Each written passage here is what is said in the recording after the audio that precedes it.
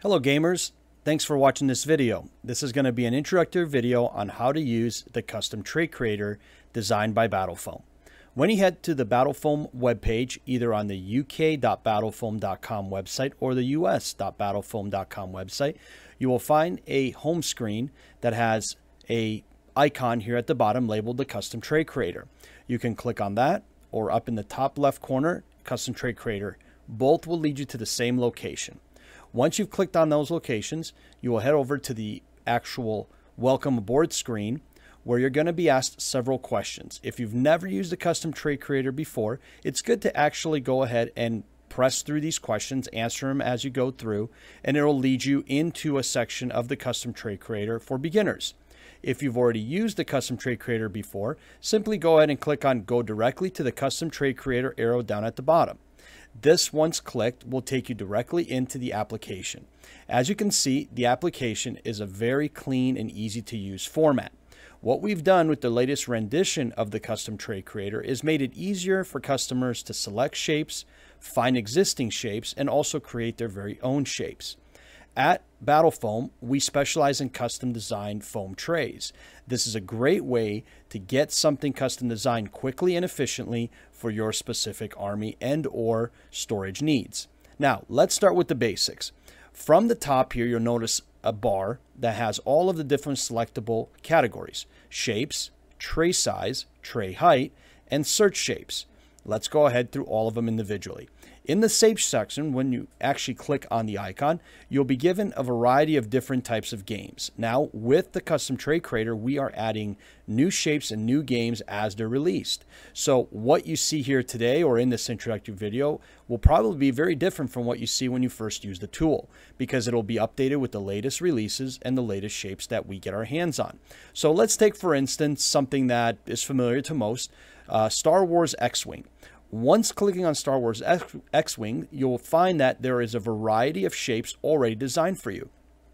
They are labeled throughout, so you have an easy way of researching what is already been designed and measured to fit perfectly for that specific model.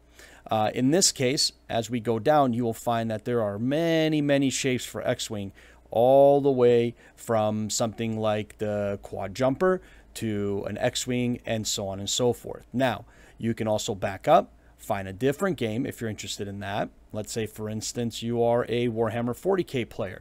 You'll find that all of those armies are listed here throughout, along with all their specific items by name and, of course, by style. So if you back up, you can also search for a game. If you don't see it, or you may just want to go quicker through the system, just simply put in something that makes sense for you, or just a few of the letters. So in this case, let's back up to games, and we'll put in here, let's say dust, which we saw a little bit of it, but it'll show up and populate, and you can click on it that way. And again, you will then be put in a subcategory for the actual armies themselves. Now, backing up, if you want to also do something very unique, which has been added as a feature for the custom trait creator, is the custom shapes. This is a really cool new feature that allows you to take any style shape you want, either rectangle or oval, and build it to the spec that you want on the fly. So in this case, let's say I want to have a 3¼ inch rectangle by 1.5 inch. I can simply just make that shape, and now that shape I don't have to search for. It is literally designed to the size I want. I can also duplicate that shape, so if I wanted to do a bunch of these shapes, I can simply do that. And it makes it very easy to build a tray quickly and efficiently without having to really spend a lot of time with a finicky system that doesn't help you. Now, you can also take these shapes and rotate them all the way around in any increment you'd like to get it set up just the way you want. You can also combine shapes by putting them over each other. This will tell our builders that you want this to be somewhat of a T shape. So things like this are very easy to do. Or you can just simply come back, delete, and get rid of the shape and start completely over. Now, what's really neat is you also have here in the bottom left a couple different icons. The first one is a toggle grid snapping. Now, this gives you a grid system that allows the shapes to more effectively get into their locations. That's really neat because it allows you to quickly adjust and build trays that are aligned and give you an idea of what will fit on a tray without having to guess. You can turn that off and on to get a look for the tray, and then you can of course use it to align your shapes. Another really neat feature is the padding feature. If you notice here, I'll turn the grid off. If you notice here, I can see the padding of my shapes to know how close I can get them before they're too close to be cut together. So if you notice here, when I have my padding on, I can see that those shapes are safe. Of course, if I get them too close, let's say I build a tray where the shapes are like so, that would overlap and I can tell that the padding does not have enough room to fit. So realistically, you want to have a little bit of the background there showing. That guarantees that you have plenty of room between the shapes. Now our designers are going to see these designs and they're also going to adjust them slightly when they receive them, just to make sure you don't have any walls that cave in or rip easily when you get your tray made. Now, moving forward, you also have the custom shape icon here. So this is another good way for you to add shapes on the fly without having to go through the search icon area. So let's say I wanted to do this rectangle. You'll notice once again, I have the number written inside of it, so I know exactly what size that shape is going to be. Now, of course, you can get rid of all of these, go back up to the shape section, pick, for instance, Aeronautica, and build individual specific trays just how you want them. Now, here's what's really neat also. As you build these trays out, you're going to eventually end up with a design of some sort, the design of your choice. To simply keep those and send them in for purchase, you just go to the export. But first, there's a hint that came up. If I click this, says the tray height must be selected.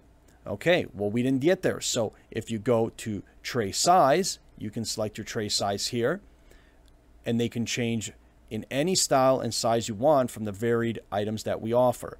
Now, what's neat about this is you can even build all the shapes and then change the tray size if you find that the tray that you picked wasn't large enough the first time. So simply go through these as you need them and change them as you like. In this case, let's go ahead with a Battle Foam Large, a very popular size. So once again, we can take our shapes. Now we know that this size will fit for our models, and we will turn on our padding, make sure they're okay between each other, and we will select our height. Let's say we want this tray to only be 1.5 inches. You'll notice it will show up here in the top left. This lets us know that you want this tray with these cutouts to be no taller than 1.5 inches.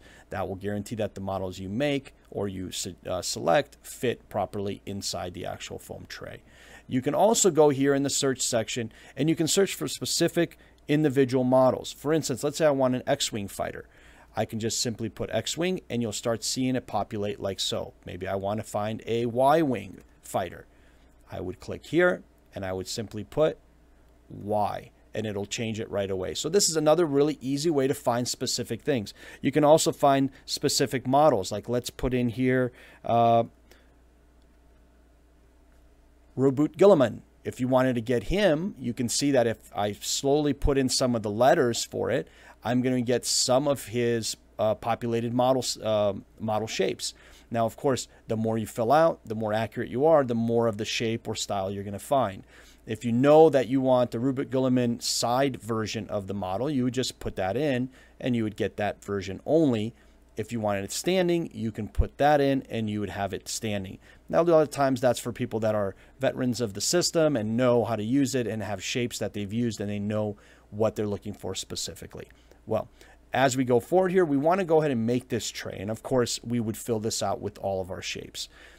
Once you've put all the shapes you wanted in, once you've confirmed that they're gridded the way you want, once you've confirmed it's the right tray, which says here Battle Foam Large Tray, and it gives you the dimensions, and once you've confirmed that you have the size height you need it to be, let's go ahead and purchase this. So all you would do is you would click on the button here, which is a save button. Ready to buy this custom tray would come up. And what you would do is you would notice in the bottom left hand of your computer, you would see the file download as an SVG file. This allows our builders and designers to quickly transform your design into a ready production file. You would then go to the US website and it would allow you to purchase that tray through the shopping cart. So of course, right now, there's nothing in this because this is a generic image, but it gives you the sizing, the pricing, and everything you need ready to add the shopping cart. And you would choose the file and pull it in from what the design that was just downloaded to your desktop was done. So this is a very easy system, a very fun system to use. And again, it allows you to shop for exactly the models and items you need designed for your specific tray and or army. The other way you can do it, and we can cover this in a future video, is how to trace your models. By going to this icon here is another way to hand build your specific designs without using a custom tray creator, leaving you the option to individually trace the models, giving you a perfect cutout based on your hand-drawn design. So this is just another version and another way that customer service is able to help you only at Battlefoam. So thank you for watching the video. We appreciate it. We look forward to seeing your first order using the custom tray creator. And if you have any questions, feel free to email us at info@battlefoam.com.